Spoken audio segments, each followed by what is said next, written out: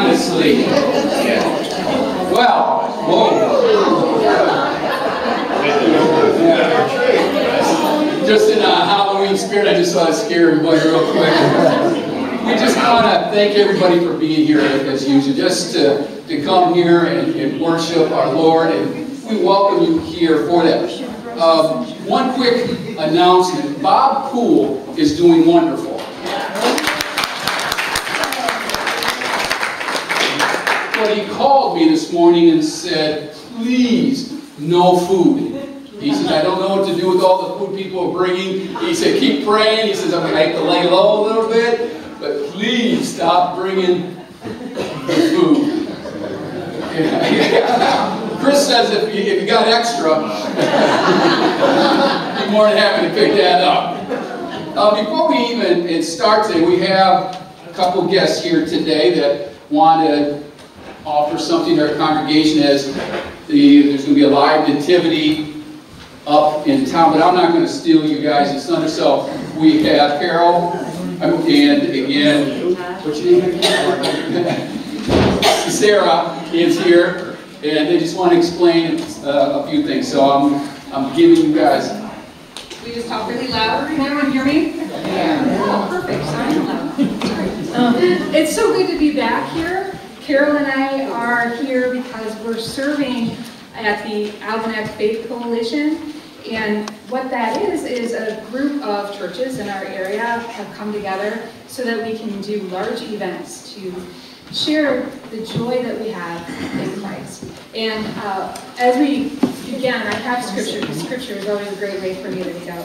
But I was reflecting on Jesus' prayer at the end of John. It says, may they experience such perfect unity that the world will know that you sent me and that you love them as much as you love me.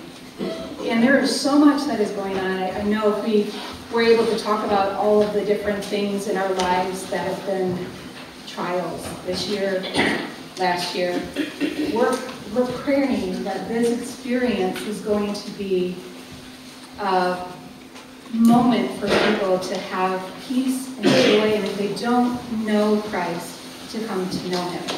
So why are we here? Well, we're here because I am over the production part as a live nativity. We're going to have a couple of different stations, and at these stations we're going to have some monologues. We also have some guides that are going to usher our groups through and have some great interaction time with people. So I'm looking for anyone who is pretty excited about talking with people, sharing who Christ is, just in general, just loving life. So I know also we have Carol, and Carol, I'm doing all the talking. Oh, it's okay. I'm a member of the community. I live on Parsons Island, and I'm known as Bullock from Algonac. You know, what you say on your bulletin this morning, taking Christ to the community and bringing the community to Christ, that sums it up, that spells it all out. And that's really what the measure of the Live Nativity is calling in our community. And so I just want to thank you all for the privilege of being able to come here. I was met with such hospitality, such grace and friendship, and I just thank you for that. And that's really what we want to present to the community at large. And you know, I'm running the volunteers, so I've already had a few that have come to me. Are you interested? You need volunteers? And I can't believe that, I mean, within 5 minutes of stepping inside the building. God is good. So thank you for having us come today. There's a few cards here that I can leave. I noticed there are cards in the back. These kind of spell out some of the setup, because that's really kind of the behind the scenes. We're really going to need some help with setup and takedown. So I'll leave a few cards in the back of the table, and if you fill it out, we'll come and pick them up. And then also, if you can advertise, if you can send these out, not really send them out, but hand them out, or just have them available. And then if you have any questions or you'd like to get in touch, we're at algonacnativity@gmail.com. So it's also on the card. And I understand that this congregation loves signs, so there's a couple of yard signs in the back if you'd like to post one in the community. We're very appreciative of it. And even though it's Halloween today, we know that Christmas is coming, right? It's only like 6 weeks away. So thank you so much for having us.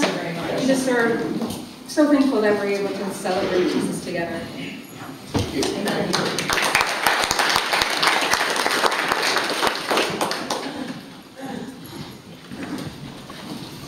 I have something in here for everybody.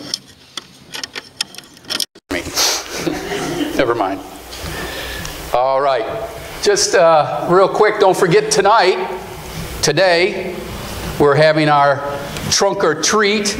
And so what we just do is you bring your car into the parking lot and we open up the trunks and the kids get to come around and get all kinds of candy. I don't know where that was when I was growing up, but it's amazing how much candy these kids can accumulate in the month of October.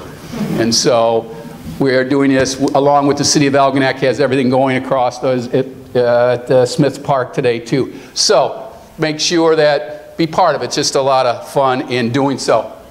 We're this Wednesday. Oh, I'm getting the thing. We do have a sign-up sheet. Is this all one side? There's one that's one-sided. Come right down, and the one with the food has to go around. Okay, this is the food one. Our harvest dinner is November 14th, a Sunday. And so, I'm giving you all these. It might take all service to fill them out. If you've never been to our harvest dinner, please come. It's going to be at the Algonac Lions Club. It is just, the food is amazing, the fellowship is amazing, and we just like to bring family, bring friends, bring neighbors, bring people that you don't like, and maybe you can start liking them again. And so, nothing like, working over some kind of misunderstanding with food. And so, again, this is what it is. So fill this out. We want to just pack that place and just enjoy everybody's company as we are there. Like I said, our youth is going to be meeting this Wednesday, our 412, our kids in Christ. We will not have our adult Bible study because, and pray for Brenda and I, we're going to head out Tuesday night. We're going to go see our daughter, Heidi, in California. So we're going to take a little trip just to go see her. So again, we'll be back late Sunday. So, also, don't forget, next Sunday is fallback. You get that hour sleep. So, make sure you move your clocks back. It is daylight savings time. Got a couple birthdays. Yeah, Jerry? It's going to be, when's your birthday? Yeah. Today. And look what I got for you. You know, a couple weeks ago, I forgot, and I didn't know we didn't have it online, but Janet, you had a birthday just a couple weeks ago, did you not? Yes, I did. And so, I have a birthday cupcake for you as well. Yeah, no, you guys will try to eat it. No, I'm just... There's some people you trust and some people you just can't. Also, if you never got a chance to meet her and talk to her, I just love Bree. Brenda picks her up, and Bree has been coming. She'll come Wednesdays a lot. She'll come Sunday. This is her last Sunday here. She's going to be moving. And so we're going to be sad. But also, you have a birthday coming up November 15th? Yes. And so I got to make sure I have a cupcake for you as well.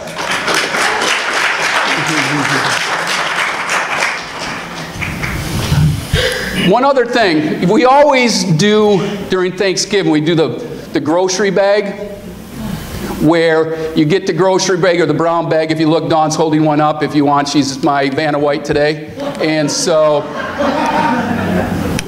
what we're going to do a little different because of the struggle I've had over the last kind of 2 years is, they'll have a sale on turkey. And I'll just go in there, why can I need 20 turkeys. Why can't I just get that sale price? Well, now no. So we have, 15 bags that we're going to do. And we want you to partner up with somebody so that two people go together, get the groceries, and then with the sale, you usually got to spend so much to get the turkey sale to purchase the turkey. So 2 people together working, and then we can then present them that Sunday before Thanksgiving. So we have them back there. We got 15 to do. So find a partner, partner up, and we're going to do that as well. Let's go to Lord in prayer. Our dear precious Heavenly Father, we just thank you so much for this opportunity today. Just to come here with family and friends and just feel the warmth of your love. We just ask, as always, you just calm our spirits. Let us just give you our anxieties, our problems, and let us just focus on worshiping you today. Let the word just resonate in our hearts. Let your spirit just surround us today as we come here just to sing praises to you, to listen to your word. We thank you so much that we are allowed to be here, that you allowed us to get up today. Let us just rejoice in it with all our hearts. And it's your name that we pray. Amen. Amen. We have come into his house, gathered in his name to worship him. We have come into his house and gathered in his name to worship him. We have come into his house, gathered in his name to worship Christ the Lord. Worship him, Christ the Lord. So forget about yourself and concentrate on him and worship him. So forget about yourself and concentrate on him and worship him.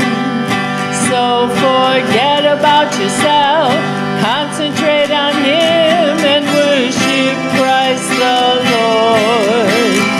Worshiping Christ the Lord.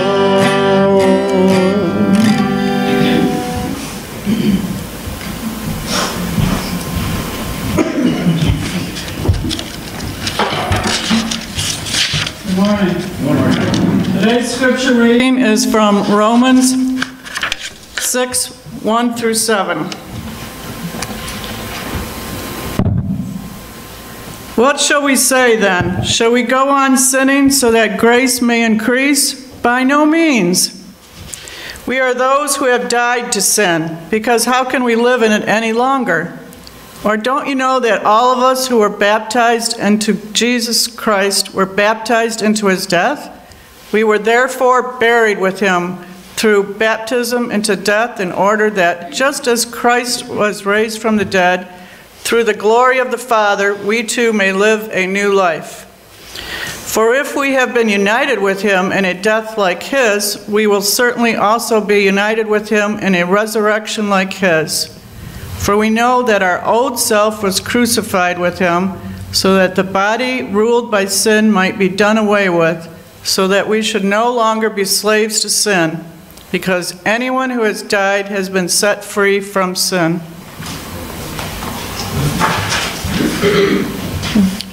Well, as you all know, Fifth Sunday is Family Sunday. And so I want you guys to let your inner child out a little bit. And we're going to do Peace Like a River. And so Asia's going to come help me with the motions on this. So just do them along with us here, okay? I've got peace like a river. I've got peace like a river. I've got peace like a river in my soul. I've got peace like a river. I've got peace like a river. I've got peace like a river in my soul. I've got love like an ocean.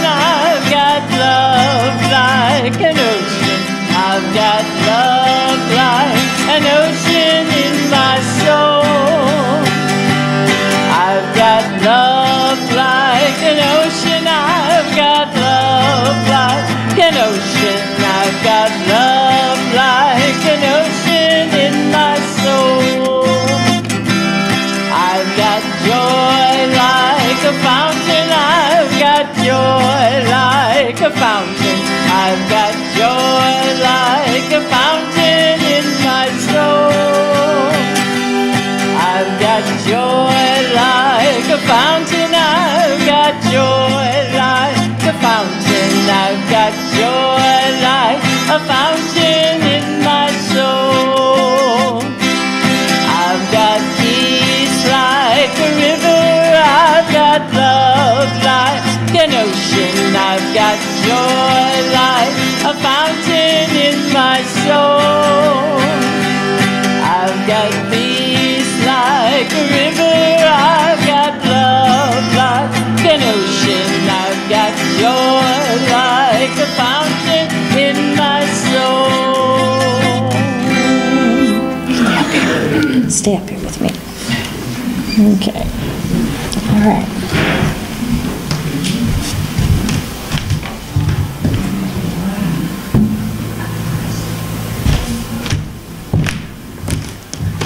This without tripping over all the chords.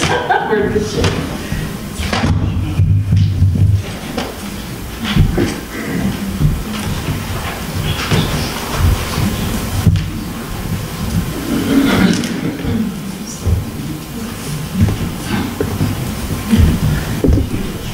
Benny, what's wrong?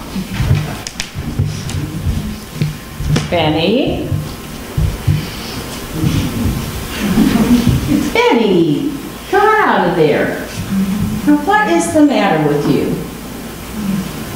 Check your heart? Okay. Asia, can you come check Benny's heart? And don't tickle him. Okay?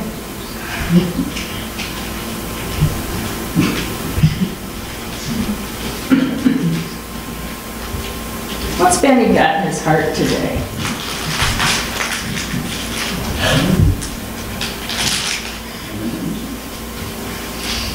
Monster fruit snacks?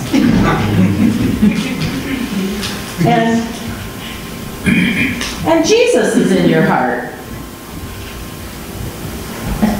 So, okay, let me get this straight. Are you trying to tell me that you've got fear in your heart? Don't you know that doesn't mix with having Jesus in your heart?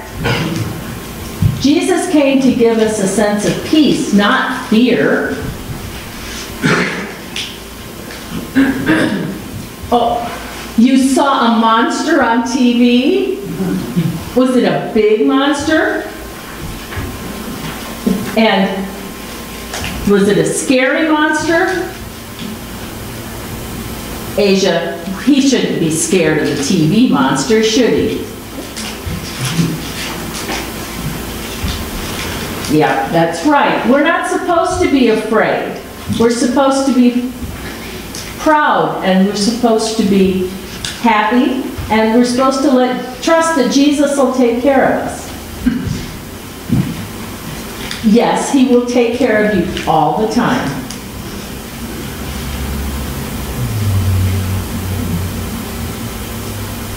Yes, he'll take care of Asia too.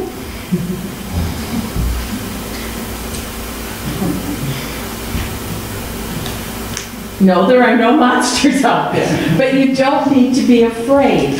That's what the point I'm making, is because God's bigger than the monsters. That's right, Benny. We don't need to be afraid because God is bigger than everything. Okay, you feel better now? Okay. Bye-bye.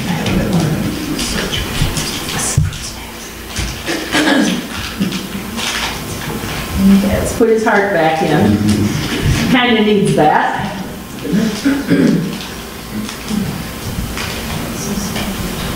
Got one long vein.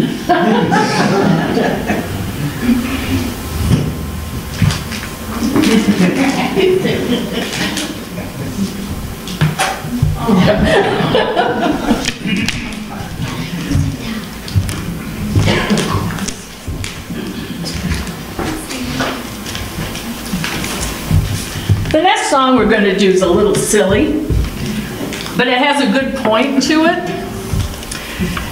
My grandkids like this one a lot.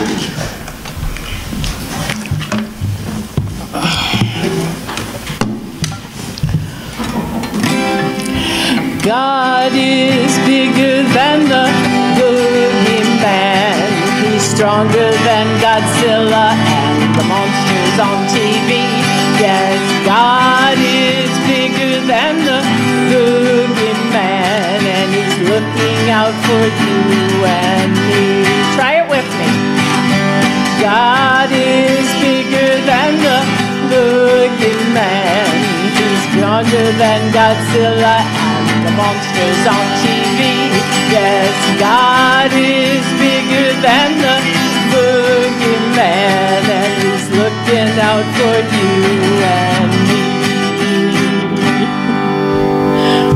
So, I guess that's Kids Sunday. We gotta let the inner child out. And everybody knows I'm a kid. I might not be the kid's body anymore, but I'm a kid all through and through. Right, Asia? Okay, so go back and sit. She's a little nervous today for some reason. Probably because she is the only one that came today. But we sometimes have problems with kids not being able to be here, so we make do with what we got. So, and she's the best. All right. When he rolled up his sleeves, he wasn't putting on the Ritz. Our God is an awesome God. There's thunder in his footsteps and thunder in his fists. Our God is an awesome God. And the Lord wasn't joking when he kicked him out of Eden. Wasn't for no reason that he shed his blood. His return is very soon, so you better be believing that our God is an awesome God. Our God is an awesome God. He reigns from heaven above with wisdom, power, and love. Our God is an awesome God. Our God is an awesome God. He reigns from heaven above with wisdom, power, and love. Our God is an awesome God. When the sky was starless and void of the night, our God is an awesome God. He spoke into the darkness and created all the light. Our God is an awesome God. And judgment and wrath he poured out on Sodom. Mercy and grace he gave us at the cross. Hope that you're not too quickly forgotten that our God is an awesome God. Our God is an awesome God. He reigns from heaven above with wisdom, power, and love. Our God is an awesome God. Our God is an awesome God. He reigns from heaven above with wisdom, power, and love. Our God is an awesome God. Our God is an awesome God.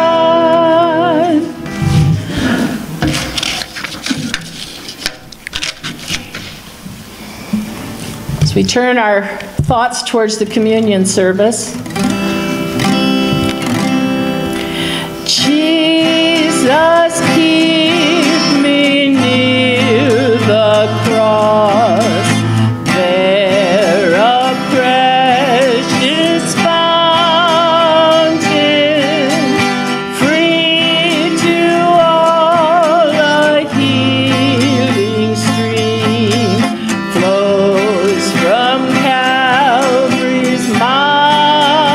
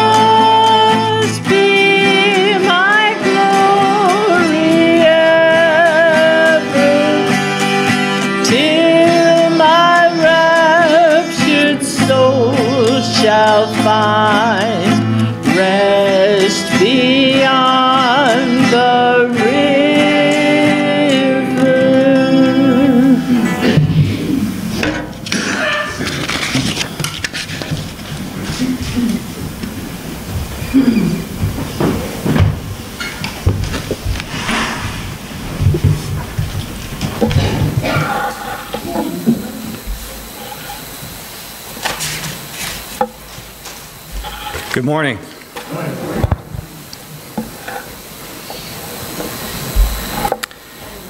We're often reminded during a communion service to remember Jesus' broken body. And we should do exactly that. But we should also consider that his broken body has a twofold meaning. Not only does it refer to his physical body, but also this body right here, the church. We are the body of Christ. And just as his physical body was broken for our sins, so we, as the body of Christ, should be broken. In Psalm 51:16 through 17, David writes, "You do not delight in sacrifice, or I would bring it.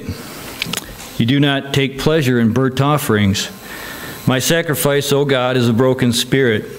A broken and contrite heart, you, God, will not despise."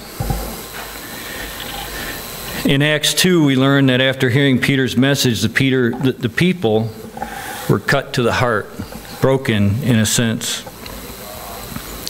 Luke 18:10 through 14, we read, "Two men went up to the temple to pray, and one a Pharisee and the other a tax collector. The Pharisee stood by himself and prayed, 'God, I thank you that I am not like other people, robbers, evildoers, adulterers, or even like this tax collector. I fast twice a week and give a tenth of all I get.' But the tax collector stood at a distance. He would not even look up to heaven, but beat his breast and said, 'God, have mercy on me, a sinner.' I tell you that this man, rather than the other, went home justified before God.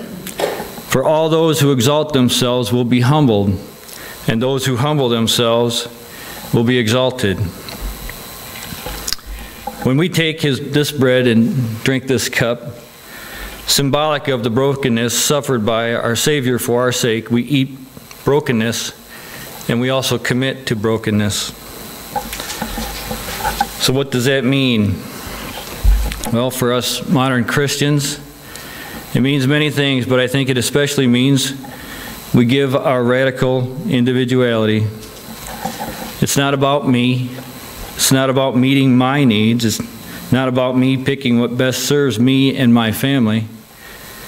Rather, it's about submitting to our brothers and sisters.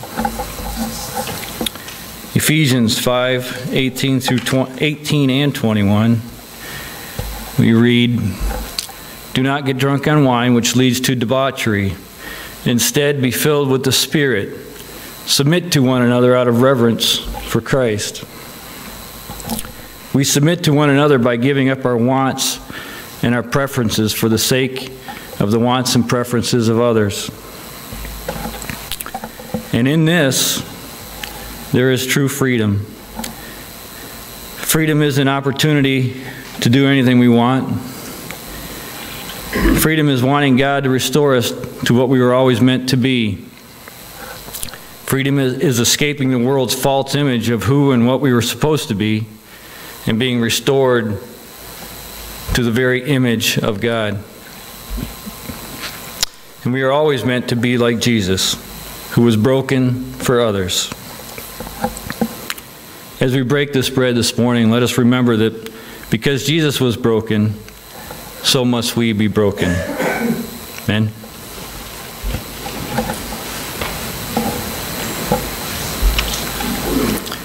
Would you bow with me for prayer? Heavenly Father, we do thank you so much for allowing us to be here today, to worship you and to take this time to remember the sacrifice that Jesus made. Lord, may we remember and take into account the brokenness that He gave us. May we take on that brokenness and experience your Spirit. We love you and we give you all the glory and honor and praise. In Jesus' name we pray. Amen. In Luke 22:19 and 20, we read, "And he took bread, gave thanks, and broke it, and gave it to them, saying, 'This is my body given for you. Do this in remembrance of me.'" In the same way, after the supper, he took the cup, saying, "This cup is the new covenant in my blood, which is poured out for you."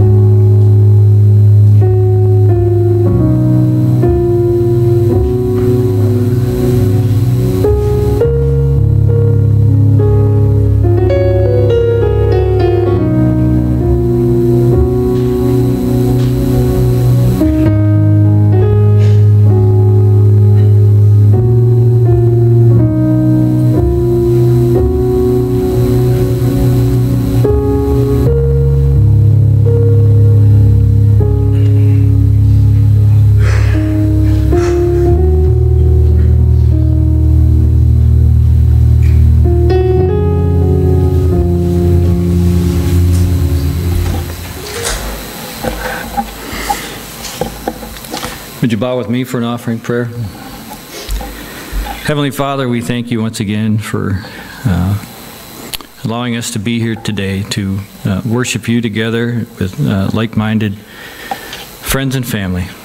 Lord, we just pray that you will touch our hearts, that we may give in a joyful manner. And Lord, we pray that you will grant us wisdom to use these funds wisely, not only in our community, but across the world. In Jesus' name we pray, amen.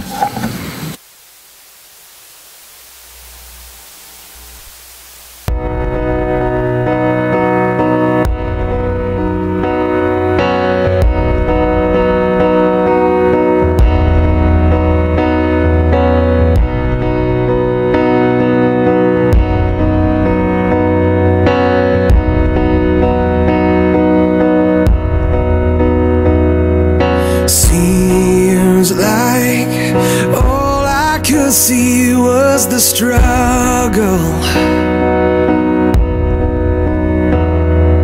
haunted by ghosts that lived in my past, bound up in shackles of all my failures.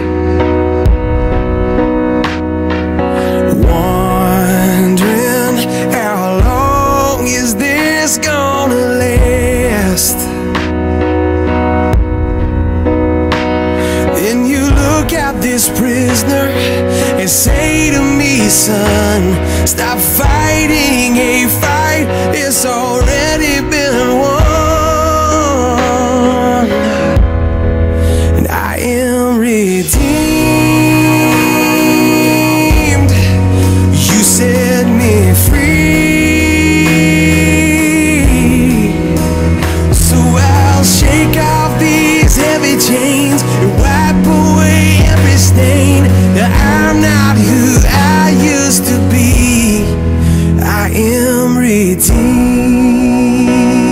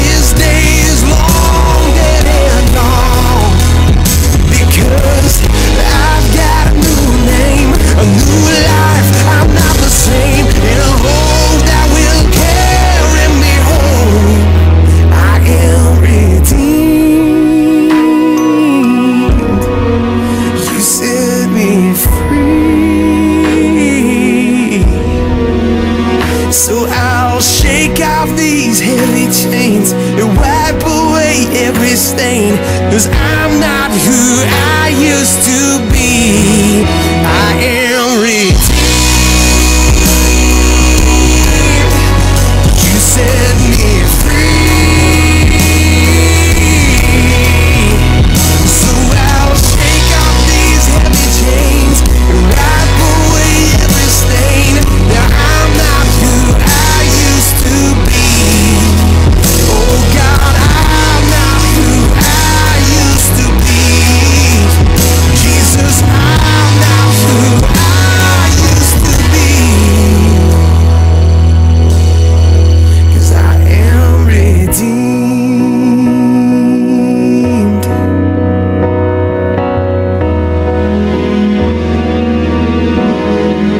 Thank God, redeemed.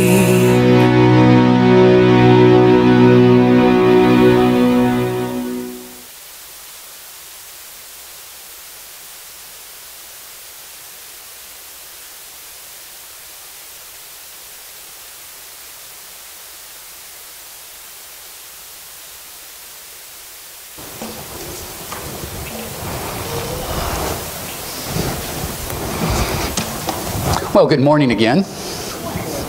I'm glad everybody's here. Again, just got to welcome everybody here.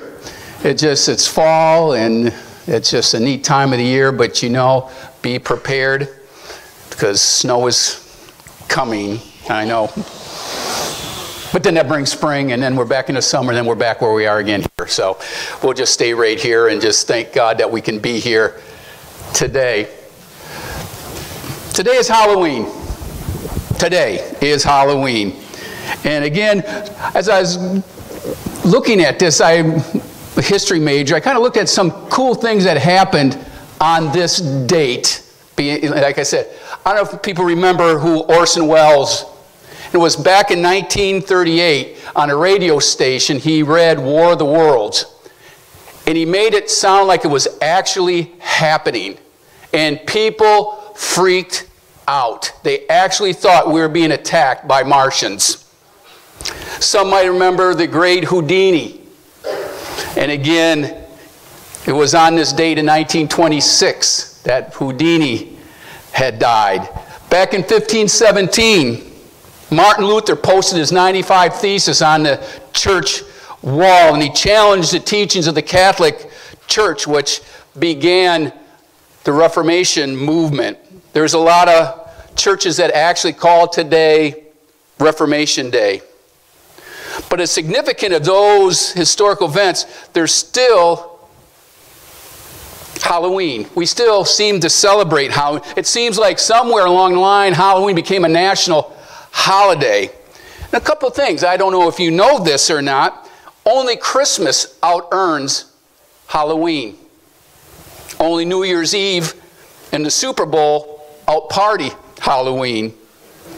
25% of all the candy that's sold in a year is sold for Halloween. And one of the neat ones I saw was that $490 million were spent on costumes back in 2019 for their pets. Not people, it was for their pets. $490 million. And I can't wait to see what you're going to put on those dogs of yours. Now, as I was thinking about this, I have preached or talked about every federal holiday that we've had. I've done sermons on all of those. And then I started thinking, I never did one on Halloween. And people would even think, why would you do one on Halloween? Well, I thought, why not? And so the scripture was read already today, Romans 6:1-7. I'm going to be talking about that. But since being a history major, I just want to give a brief history of what was called Hallows Eve or Halloween. And it developed as a Celtic ritual. You know those Irish. They wouldn't listen to the Scottish. But it was a ritual that the Celtics had started. Samhain or something it was called. In simplest terms, what it was a festival And it's celebrated with bonfires and different things. But this festival was all about changing from summer to winter. That change of time. And it usually took around November, end of October, or early November. And traditionally, they would light a bonfire. The streets would be prepared, and costumes would be worn to ward off evil spirits. Because they believed at that time, there was a thin veil between, as the seasons changed. And in that thin veil, again, the spirits could come out. Well, this is what they were celebrating or preparing. But years later, when the Christians came into this area, they tried to take away this heathen holiday, is what they wanted to do.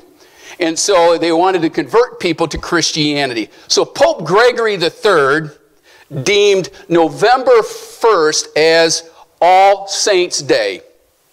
It was a celebration of Christian martyrs and saints. And then the 2nd of November, they celebrated what's called All Souls' Day, a day for remembering those who have died.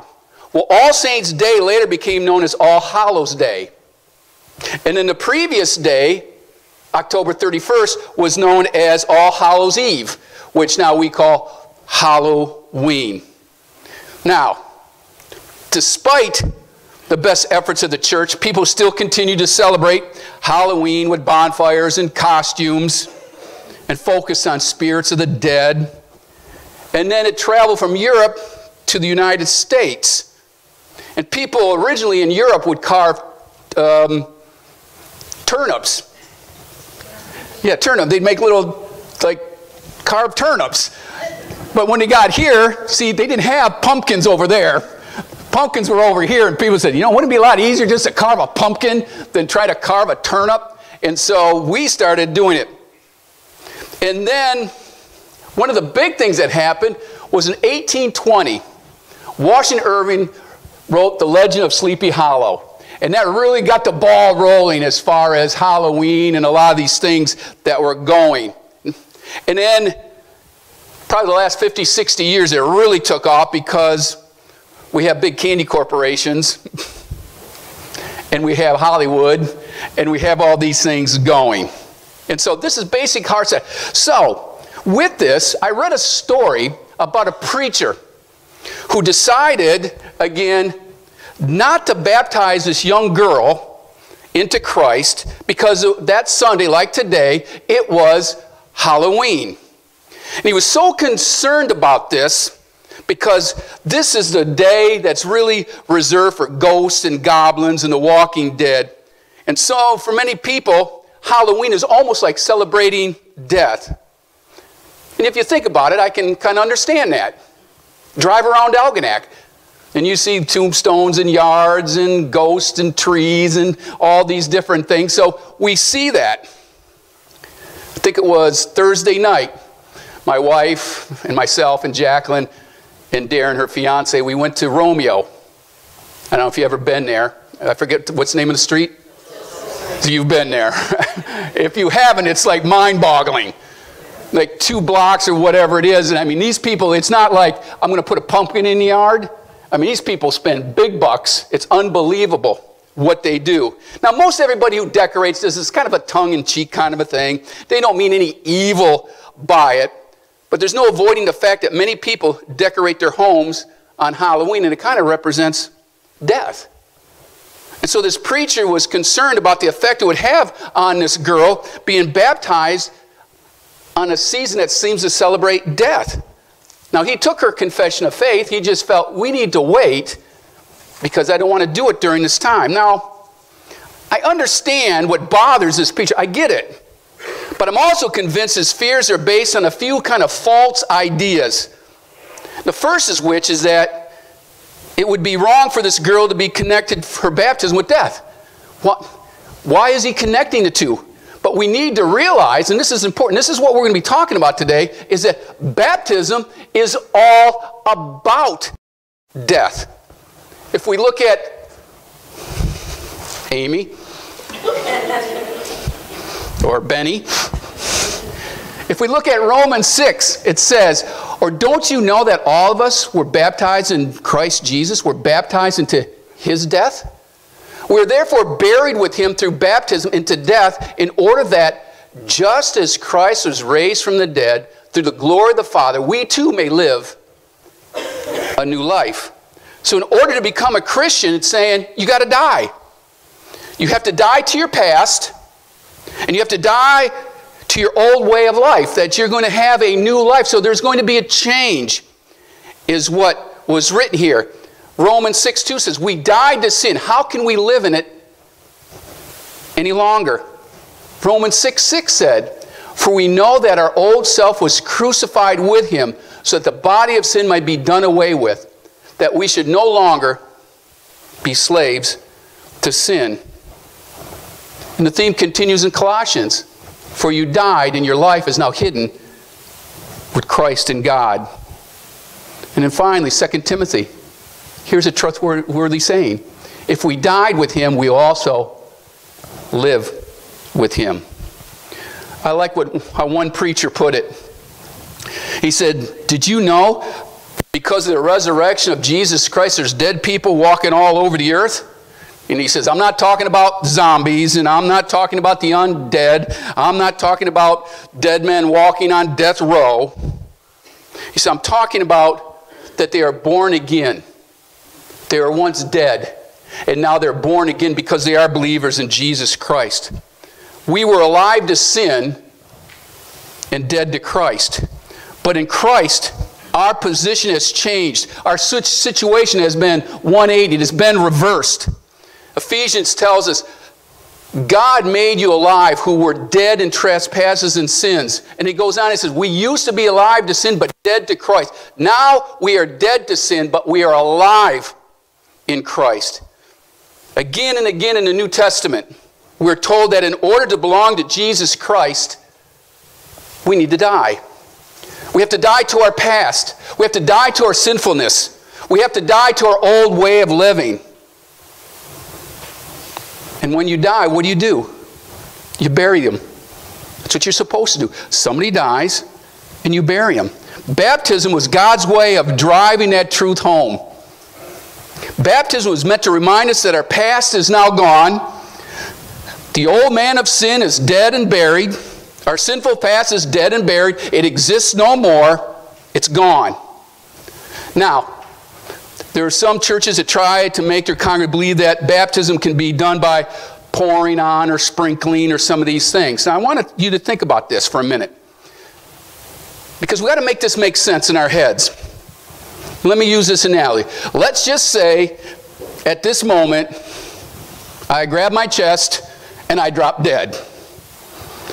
Now, the good thing is we're only 2 blocks from Gilbert's. So just drag me over there. And they'll have a funeral. And I know you people just cry like nobody's business because you go, oh, I'm going to miss that man. And then they're going to take me from there, and they're going to take me to Oak Lawn. And there they take my casket, and we're sitting there, and now it's time to bury me. Now I want you to think about this. How are they going to bury my body? Are they just going to open up the casket and sprinkle some dirt on my forehead? Or maybe throw a couple shovels of dirt in there? No. They're going to dig a 6-foot hole. They're going to drop me in there, and they're going to cover it with lots and lots of dirt. Now,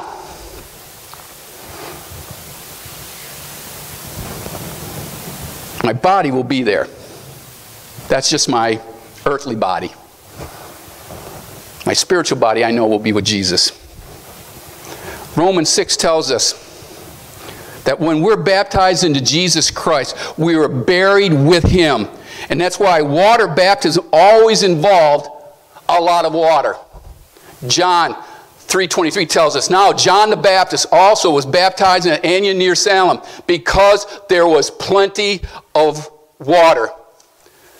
Acts 8 tells us that the Ethiopian eunuch and Philip, and as the scripture goes, it says, and both Philip and the eunuch went down into the water, and Philip baptized him. And when they came out of the water, the Spirit of the Lord suddenly took Philip away, and the eunuch did not see him again, but went on his way rejoicing. Now think about this. They said they went down into the water.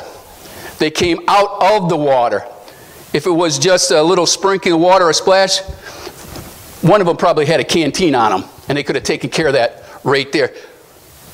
But no, they went down into the water, and they came out of the water. You see, baptism requires a lot of water because it represents a physical death and a burial. Now wait, there's more. I want you to think about this. If somebody came forward today and said, John, I want to be baptized today. The water's ready. And we get in that water, and I put them under the water. I don't leave them there. Because then we get back to the story, well, let's go 2 blocks down to Gilbert's. And they will rise out of that water.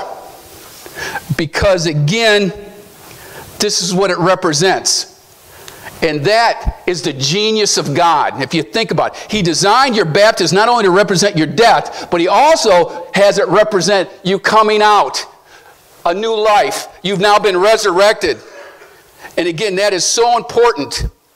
Because again, Romans 6:4 tells us, we were therefore buried with Him through baptism into death, in order that just as Christ was raised from the dead through the glory of the Father, that we too may have a new life. We've been buried. And we come again for a new life. And it's important that we understand that. And so that preacher, I feel, was mistaken about baptism and Halloween. Baptism is all about death. Baptism is about the burial and a resurrection and all about a new life. But there's something else that this minister missed. Because he did call that girl up. And then the girl gave her confession of faith. And so he felt everything's good now because she's already been accepted. She's already born again. He believes she already died to her past. But he's putting off the burial of her past for a few weeks because he didn't want to do it then. It was inconvenient to do it then. But if you read Scripture, people were baptized immediately upon making their decision of Christ. Every time somebody comes up here and says, man, I want to accept Jesus my Lord and Savior, and make that confession of faith, we got them in the water. If you look at Scripture, Acts chapter 16 talks about a lady, Lydia, and how Paul went down there and preached to him. And immediately, she says, I want to be baptized. And immediately they went, he told her. He didn't wait. He did it right then. If you know the story of Pentecost, and after Peter preached, 3,000 people wanted to accept Jesus Christ as Lord and Savior. And Peter didn't say, too many of you, fill out a sheet and I'll call you, and we'll get this done over the next 6, 7, 8 weeks. Immediately, 3,000 people were baptized that day. Going back to chapter 8 with the Ethiopian eunuch, and they were traveling, and again, Philip was explaining Scripture to him, and when he got it, it made sense to him, and he was convicted. And the eunuch said, as they traveled along the road, they came to some water, and the eunuch said, look, here's water. Why shouldn't I be baptized? And he was. They stopped the chariot. They didn't wait. Well, we better get some witnesses here. Just you and I. Didn't need witnesses. It was these two doing what Scripture tells us to do. Then in Acts chapter 16, we have Paul and Silas who were locked in prison. And let me read you the story. And it was about midnight. And Silas and Paul were praying and singing hymns. Right there, I just love it. They're in prison. What are they doing? They're not taking their little cups and up along the bars, or, hey, I got to get out. I've been misjudged. Get me. No. They were praying and singing hymns to God. And the other prisoners were listening to them. I mean, they're witnessing in prison. Suddenly, there was a violent earthquake that the foundations of the prison was shaken. And at once, all the prisoners' doors flew open, and everyone's chains came loose. And the jailer woke up, and when he saw the prison doors open, he drew his sword and was about to kill himself because he thought the prisoner had escaped, and that was Roman rule. If they escaped, you're going to die if you're a guard. But Paul shouted, no, wait a minute, don't harm yourself. Nobody's left. We're all here. And the jailer called for lights and rushed in and fell trembling before Paul and Silas. He then brought them out and asked, "Sirs, what must I do to be saved?" And they replied, "Believe in the Lord Jesus, and you'll be saved, you and your household." Then they spoke the word of the Lord to him and all the others in his house. At that hour of the night, the jailer took them and washed their wounds. Then immediately he and his household were baptized. Again, over and over, we see this happening. But why? Why immediately? Well, we got to look at what does it represent. You have a body being dead to sin because you don't want to leave dead bodies laying around. I always had that conversation with my father. "Dad, what do you want to do? How do you want?" And he goes, "When I die, take my body, put it to the curb. You know they don't leave dead bodies laying around. Somebody's going to pick it up." And so that's what we did. No, we didn't.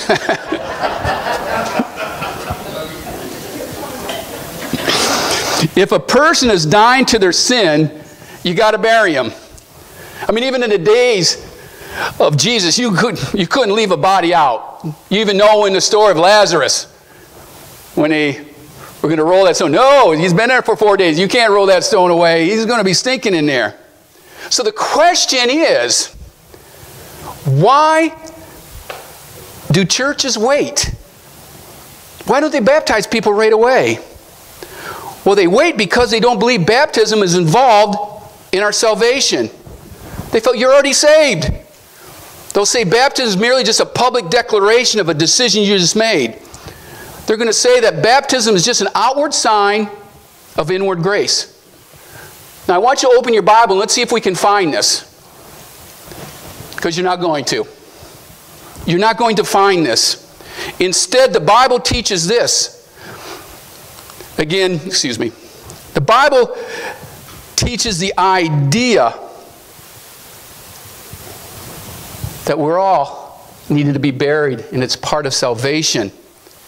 And it's not a relatively new idea here, because from the very beginning of the church, this was taught, that baptism was part of the Salvation Act. Every early church leader talked about baptism, and they talked about how this is important. And somewhere along the line, it kind of faded it out. In the 300s a little bit, when Christianity was accepted in the Roman Empire, they kind of overtook it and tweaked it. And then, beginning with the Reformation, and religious leaders had gradually started to drift away from baptism being part of the Salvation Act. And they've been teaching that all you need is a sinner's prayer, or ask Jesus into your heart. And again, let's open our Bibles and see if we can find that. And again, you won't be able to. You won't be able to. Instead, the Bible teaches us this. When you've been baptized into Christ, you have clothed yourself with Jesus Christ. Peter wrote, "in the water," referring to just like it saved Noah and his family. It was a lot of water that was there that saved him. He said, symbolizes baptism that now saves also. Not the removal of dirt. You don't come in here, I'm going to throw you a bar of soap and say, man, you're good now because you're clean. No. But the pledge of a good conscience towards God. It saves you by the resurrection of Jesus Christ. Now you're thinking, whoa, wait a minute here. I thought I was saved by grace of God through faith. Ephesians tells me this. Yes. Yes, you are. But our faith is shown by our repentance of sin. Our faith is shown by confessing Jesus as our Lord and Savior. Our faith is shown through being buried in the waters of baptism. Baptism is an expression of our faith. Colossians tells us, having been buried with him in baptism and raised with him through your faith in the power of God who raised him from the dead. Faith and baptism work hand in hand in our salvation. Jesus said in Mark 16:16, whoever believes and is baptized will be saved, but whoever does not believe will be condemned. To merely be baptized without faith, to say, I want to get in the water, but I don't know why I'm getting in the water. I'm not going to make no confession, I just want to get in the water. We call that swimming, because it has nothing to do with it. But to believe baptism is not part of the process is going counter to the teachings of the Scripture. But there are those who say, do you mean if I'm not baptized that I'm not saved? And that's a legitimate question. It's one I've struggled with over and over before. And maybe you have too. Maybe sometimes it's hard to answer people. Maybe he's going, man, I don't know how to answer that question. What do I say? How do I do this? And I want you to think about this. Because maybe you might have to answer a question. Maybe someone would ask you, do you believe that if someone was believed, repented, confessed Jesus as their Lord and Savior, but is not baptized, are they going to go to hell? Now, how do you answer that? Well, I'm glad you asked. I'm going to give you an example here. I read this great answer. It was somebody who was teaching a youth Bible study. And I love the line of question he used, and I'm going to ask the same questions. Don't raise your hand. Don't give me the ooh, ooh, ooh, ooh. I know. Just think about this. So here's the question. How many people know what a testament is? I'm talking Old Testament and New Testament. And some are going, oh, wow, man, don't call me on that one. Well, let me just break it down a little bit more. How many people know what a covenant is? And maybe a few more, oh, okay. Well, let me break it even down one more step. How many people know what a contract is? Everybody in this room probably has been involved in a contract, one way or another. Now, stay with me on this one. With my madness here, just stay with me. Let's just say Mr. Smith has a house for sale, and he comes to me to sell it. So he comes to High Street Realty, or, no offense, Kevin, but Algonac Realty. If you people remember, that's what my dad did for a living. And he says he wants to put his house on the market. And he says, I want $200,000 for my house. But he said, there's one stipulation. I have this above-ground pool that is so cool. It's one of a kind. You can't get it anywhere. I'm not selling that pool with the house. I'm taking it with me. I said, no problem. So I put my sign on the property, and within a few days, Mr. Jones comes into my office and says, I got to have this house. Here's $200,000 cash. And he tells me that he's always admired this house. I can't believe this man's selling a house. I always wanted to buy this house. This is my lucky day. Here's the money. And he's so determined that he wants to sign the papers right now. He wants to give me that money right now. But then he tells me this. Man, the main reason I'm buying this house, because of that pool in the back. I got to have that pool with that house. Now, he's accepted the offer. He's paid the money. Do we have a deal? No, we don't. In real estate, it's called meeting of the minds. It can be a simple matter of the color of a light switch or color of a room or whatever. But if both parties don't completely agree on the terms of the sale, there's no meeting of the minds. And therefore, there is no deal. Now, I could tell Mr. Jones and say, hey, no problem. Mr. Smith won't mind giving you the pool. You just give me your $200,000 and you can move in immediately. Can he? No. Why not? I don't own the house. It's not my decision whether or not that's a good deal. And I could tell Mr. Jones this. I am so sorry. There is no way, no how that Mr. Smith is going to sell that house without taking the pool. So take your money, leave, or I'll show you another house. Again, is that true? No. I don't own the house. Mr. Smith wants to sell, if he wants to sell Mr. Jones a house, he's perfectly within his right to do so now. I mean, as a good agent, I might say, instead of $200,000, why don't you drop $210,000 down and tell him you're throwing an extra 10 grand for a pool that's probably worth $2 grand. And he can go get himself a better pool. And I could do that. Does Mr. Smith have to accept this counteroffer? No, he does not. He can if he wants. Why? Because it's his house. And it would make sense. Now, what would happen if I, as the agent, just didn't bother to tell Mr. Jones about that small matter of the pool? Got the money, going to take my commission, and I'll just see, I'll let those two work it out afterwards. Not a good idea. I'll probably get sued. I'll lose my license. Now, this is how it all plays out. I want you to think about that now. You see, God has a house for sale, and we're going to call it salvation. He paid for that house with the blood of Jesus Christ, and there's no way I can ever repay that loan. But in order for us to accept His free gift, this is what the contract says. You have to believe that Jesus is the Christ, the Son of the living God. You have to repent of your sins. You have to confess Jesus as your Lord and Master, being buried in the waters of baptism and rising into a new life, and then by living our lives for Him. Now, let's say someone comes forward today and says, you know what? I believe that Jesus is the Christ, the Son of the living God. I want to repent of my sins. But that part about, making Him Lord of my life, I don't want that part. I like the other parts. Those are good. They fit my life pretty good. But I don't want that other part. What this man is doing is offering a counter offer to God. Now, if God wants to accept the counter offer, that's up to God. It's His house. It's not up to me. But I wouldn't bet the farm on that happening, because that's not how the contract is written. If I want to accept God's gift of salvation, I better do His terms rather than mine. Thus, if someone believes and comes forward again and repents and confesses Jesus as Lord and Savior, but says, you know what, I don't want to get wet, I don't like water, they're offering God a counter offer. I will do this, this, and this, but hey, what about this? Can we skip this part?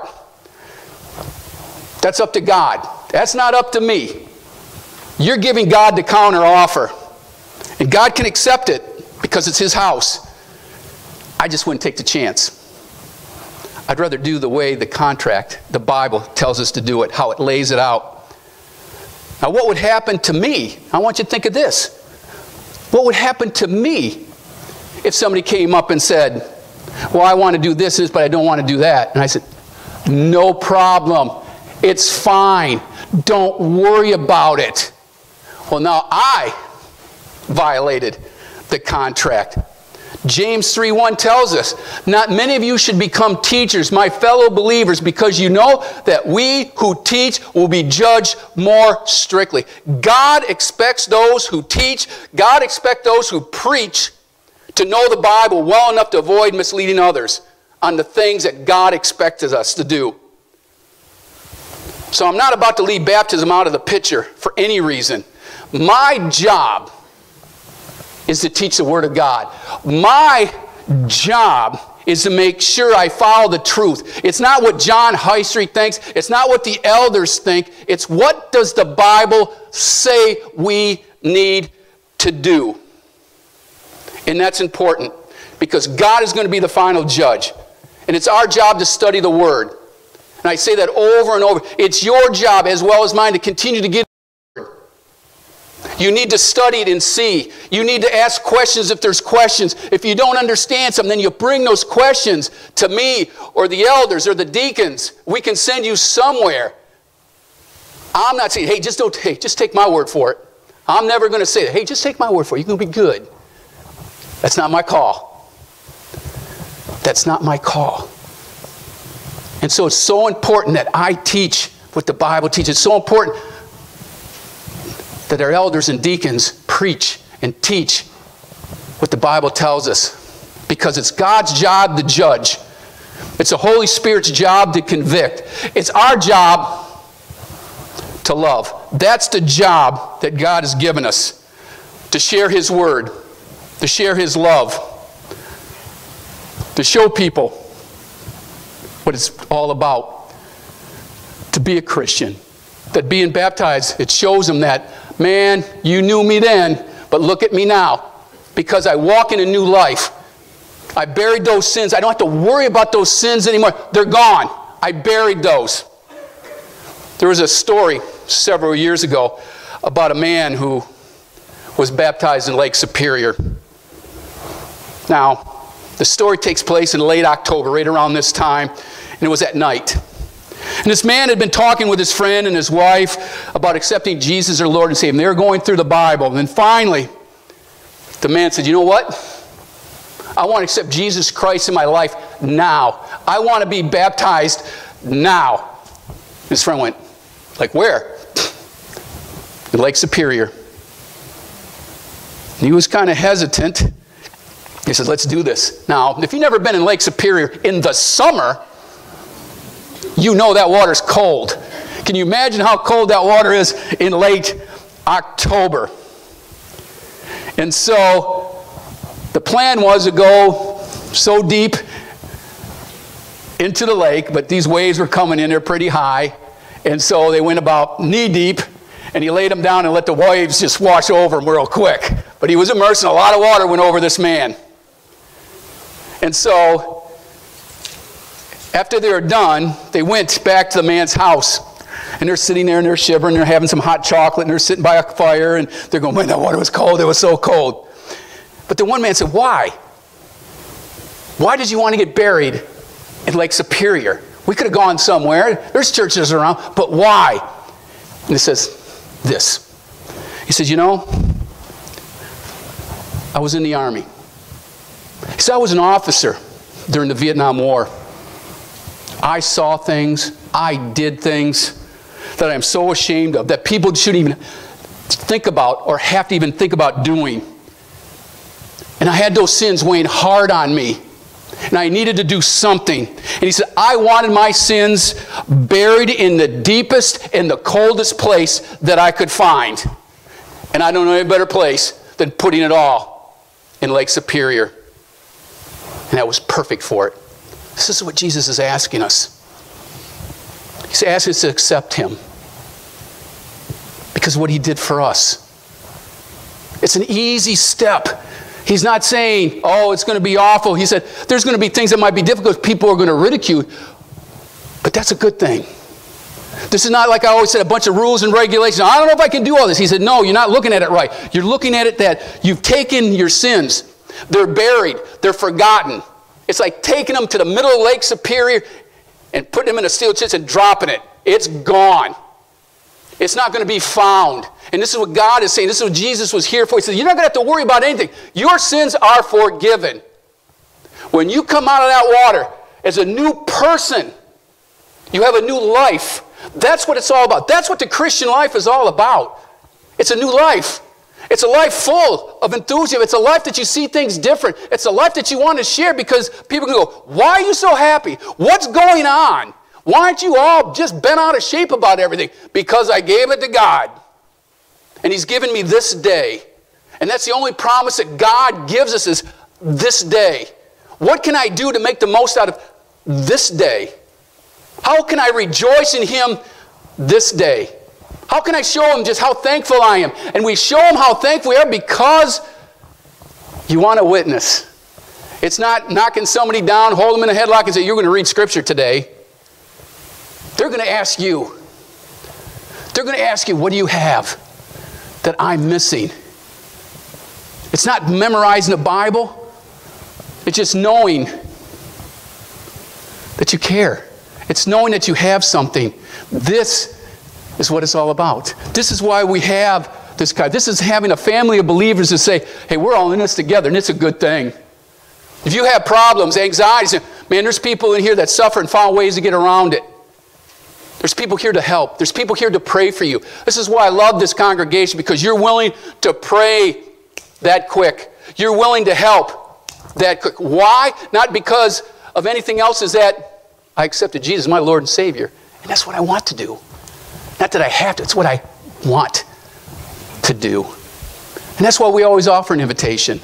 If you want to come up here and make that confession, boom, the water's ready. If you need somebody to pray with and say, man, I've made a confession, but I still struggle, man, I have problems. We're here for you. Because it's all about love. It's all about love. Let's go to the Lord in prayer. Our dear, precious Heavenly Father, we just thank you for this day. This day that you allowed us to get up this morning. That you allowed us just to focus on you. to sing praises to you. Now we just ask, dear Heavenly Father, because we do fall, we do struggle. Let us always stay close to you. Let us seek you in all things. Let us feel your love. Let us feel your warmth. Let us feel the forgiveness that you have for us.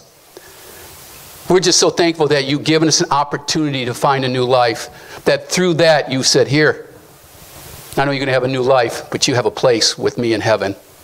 And we thank you for that. Let us have a heart that rejoices. Let us have a heart that is so full of enthusiasm. Let us just go out each day and just say thank you. And if you allow us to get up tomorrow, well, boom, let us get to do it again. And we thank you. Continue to guide us and direct us. Continue to give us your eyes and your heart, dear Heavenly Father, that we can see and do the things that we need to do. But more importantly, just let us have that feeling of love. Let us show the love that you showed us. Let us spread that. Let this be a congregation that's known for its love and helpfulness and its unselfishness. Continue to bless us, dear Heavenly Father. We love you. We adore you. It's your name that we pray. Amen. Let's stand as we give our invitation. Softly and tenderly, Jesus is calling, calling for you and for me. See on the portals, he's waiting and watching, watching for you and for me. Come home, come home. Ye who are weary, come home. Earnestly, tenderly, Jesus is calling, calling, oh sinner, come home. Oh, for the wonderful love he has promised, promised for you and for I. Though we have sinned, he has mercy and pardon, pardon for you and for me. Come home, come home. Ye who are weary, come home. Earnestly, tenderly, Jesus is calling.